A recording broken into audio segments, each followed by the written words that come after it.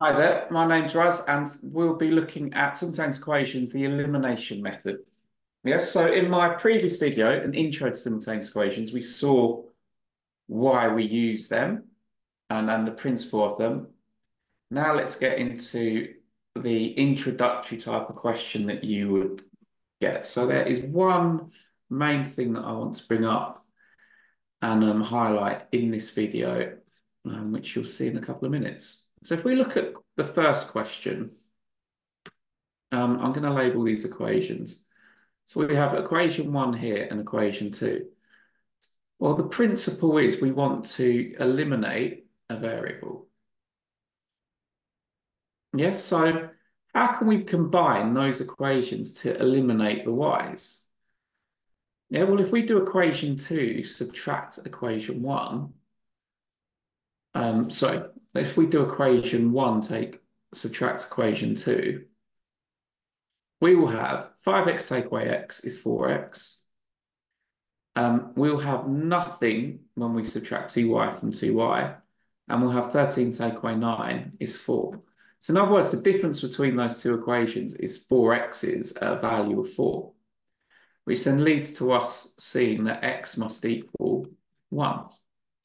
Now we know that x is 1, we can substitute it back into either equation, pick the easiest one, and solve to find the value of y. So if 1 plus 2y equals 9, then 2y must equal 8. So y will be 4. Yes, so we have combined those equations to eliminate a variable. So we look at the second equation. It's a little bit different because now we have a plus and a minus sign. So if we subtract the equations, like we did earlier, we will end up with x plus something equals minus 3. So if we subtracted, we'd get 2y minus 2y. And does that give us 0? No, it gives us 4y. So that has not moved us forward. So instead of subtracting the equations, what would have happened if we added the equations together? We'd have had 5x. We would have had 2y plus minus 2y equals 25. And you can notice that 2y plus minus 2y is 0. So in this case, when the signs are opposite, we needed to add the equations. And that would have eliminated the y, leading us to have x equals 25 over 5, which is 5.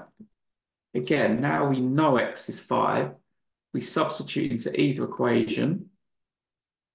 So we sub there, we have 2 times 5 is 10, minus 2y equals 14. So minus 2y equals 4. So y must equal 4 over minus 2, which is minus 2. Yep, so now on the last one, we know that we're either going to have to add or subtract the equations. Let's have a look at this first. If we subtract them, we would get that. And if we added them, we would get that. So if we subtract, we get two minuses making a plus. So we get minus 4y plus 4y, which is 0. If we'd subtracted, we would have got negative 8y. So again here, we will have to add the equations.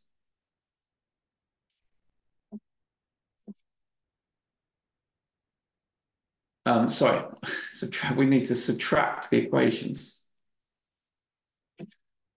So we're going to have 2x and minus 4y minus 4y is 0.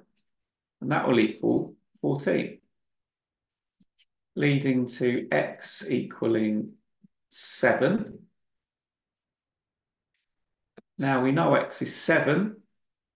I can sub that into the second equation.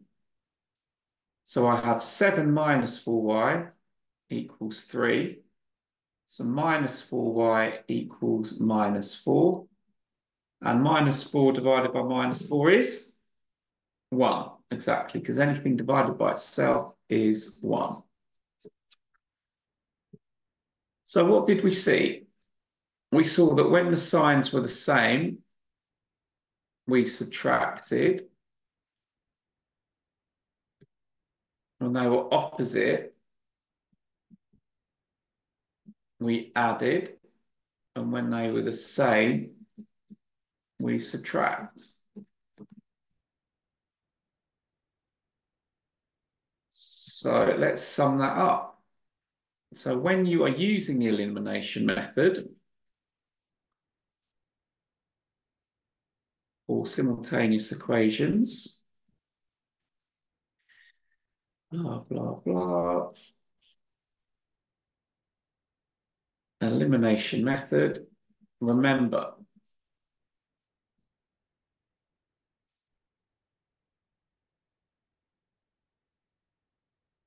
when it's the same, subtract. And when the signs are opposite, add.